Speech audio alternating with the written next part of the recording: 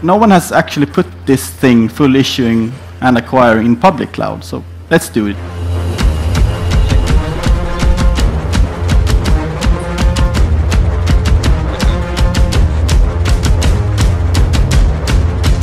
Now, let's see what happened in the UK, which is the best example regarding challenger banking.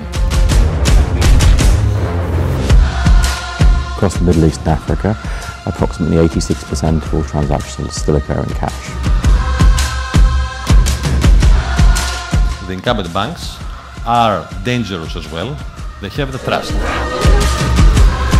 Vietnam has about 100 million people, out of which roughly 25 million are underbanked or non-banked. It's a true partnership that we appreciate and cherish.